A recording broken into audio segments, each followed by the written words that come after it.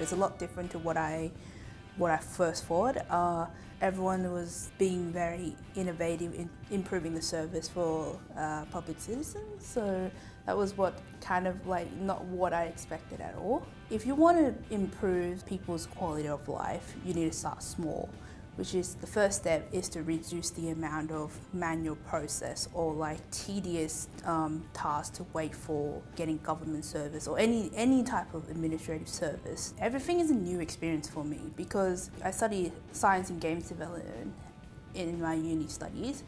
I've always enjoyed trying to find, you know, a certain level of immersions in what you do. That's what I find I'm being immersed into. I'm actually immersed in the work I'm doing, and I'm finding it, I actually have the motivation to actually, you know, do what I can to provide supportive work to my colleagues. And that's what I find that was a really good experience for me when I first started here.